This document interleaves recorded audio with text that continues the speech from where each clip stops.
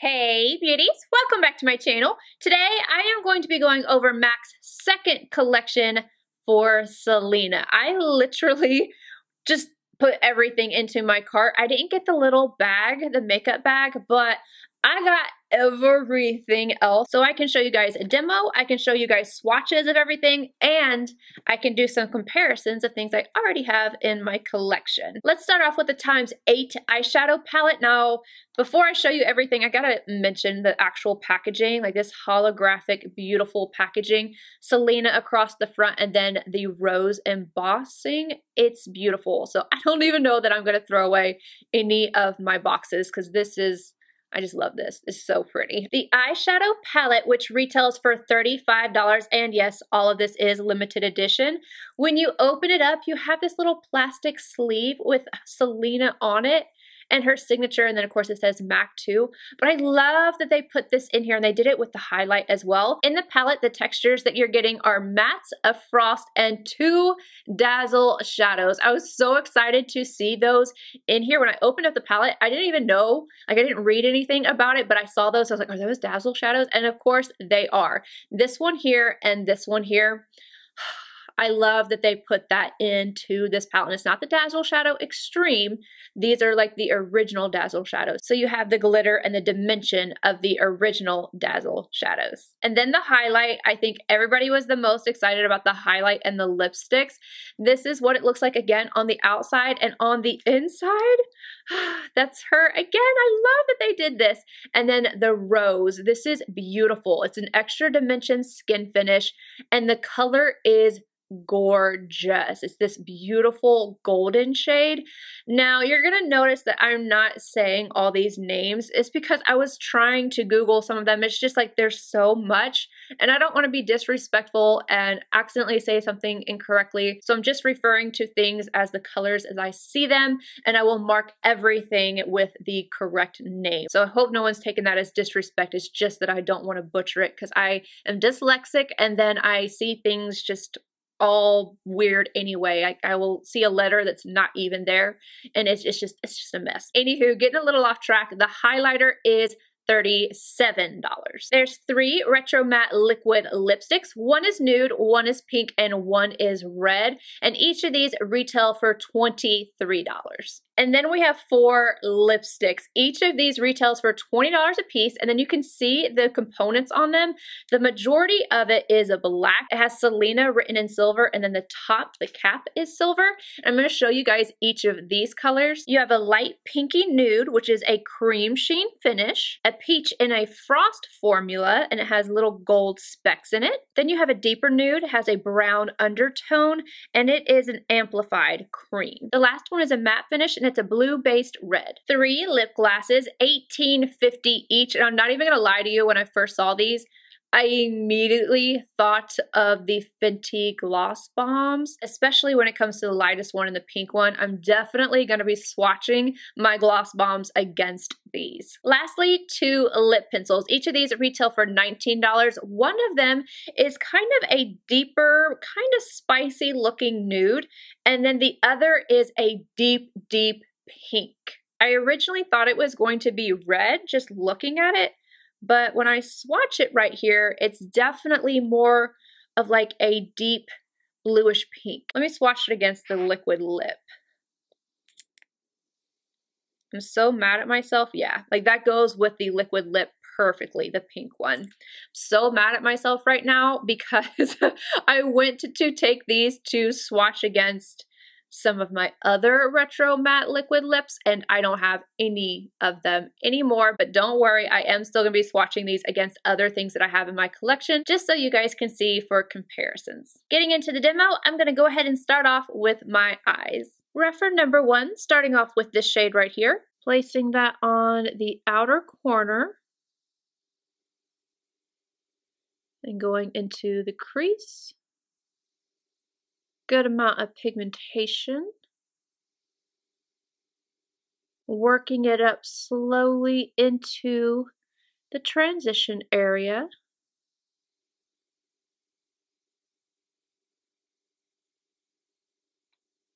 MAC 217 and the dark brown. I am going to further deepen up the outer corner as well as the crease.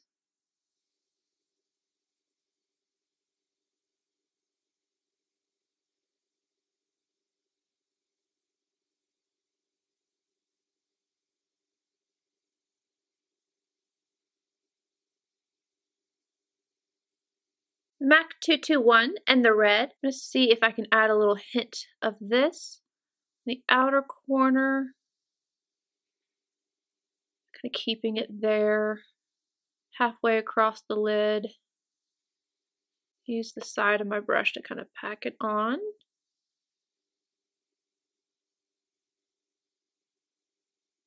I'm going to grab the darker charcoal shade on the same brush. I just kind of wiped it off. Last time on the outer corner. I do not want to completely cover up that red. So just tapping on the very outer corner first.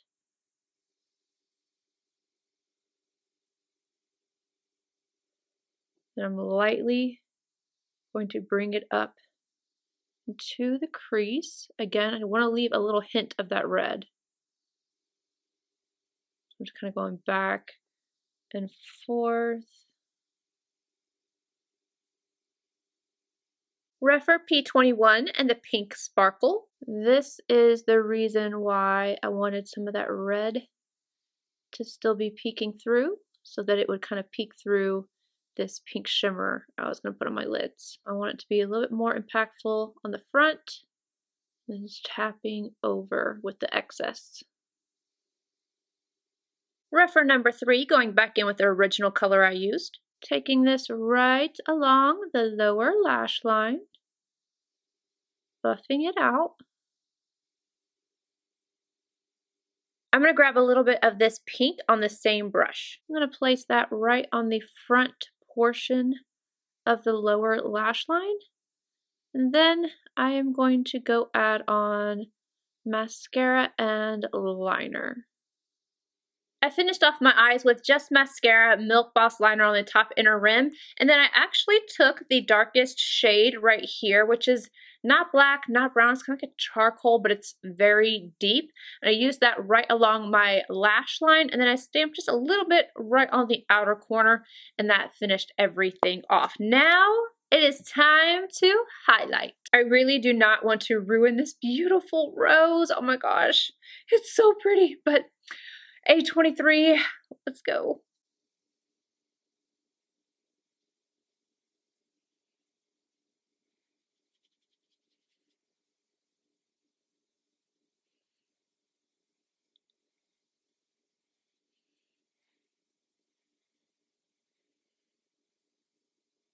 All right, this highlight is too dark for me on my forehead, so I'm gonna go ahead and buff this away. That just, not good. I want to use a different color.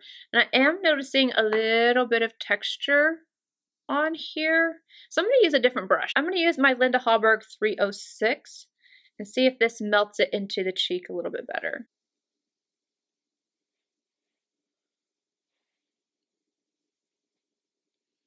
So this is the shade of it. It's a little too dark for me. Like, I know it's catching the light, but it's also casting a little bit of a shadow, and it's just looking a little textured. I'm not loving this right now, so I'm going to go in with something else. I'm going to take my Dior palette and this obviously loved peachy shade, because I know you guys can see, and I know it's reflecting, but this just has a little bit of texture that I'm not feeling that.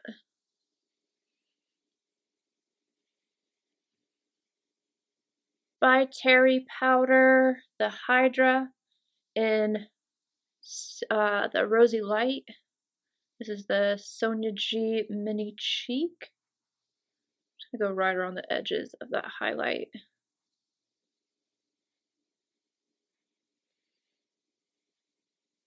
I'm gonna go ahead and line my lips with the lighter of the two liners, blending that into the lip about halfway. And then I'm going to top that with the lightest nude, which is a cream sheen lipstick.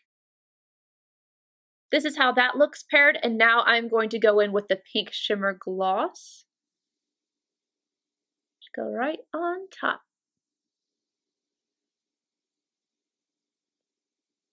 This is the finished look. Now let's get into my feelings.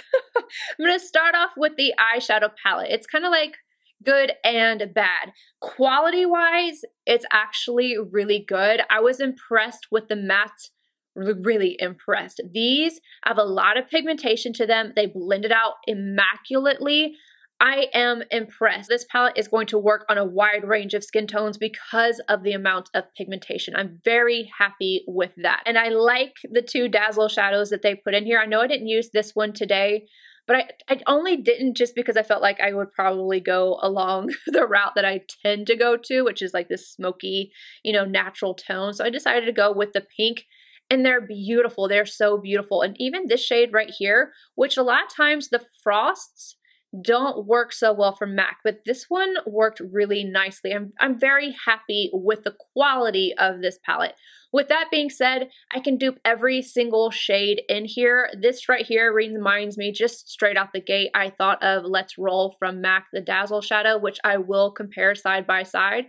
But I'm just going to show you guys at the end all of the swatches side by side so you guys can make your own decision. If you're asking quality-wise, it's there. It's beautiful, it's pigmented, it works really nicely. This is the type of quality that I like to see from MAC. It's just that I can dupe all of these. I do think though that my initial reaction to the colors of this in comparison to the original Selena collection, which had the singles, that one had the purples and then it also had some nudes as well. But looking at this and then remembering the other one, this is definitely different, still dupeable. The highlight is pretty, but it's prettier to look at least for me, because it's a little too dark for me, but I don't think it would be too dark for me during the summer months. I know that you guys can see like on here, you can see like the reflection, but it's just a little too dark for me. It leaves just a little bit of a cast and I really didn't like it on my forehead.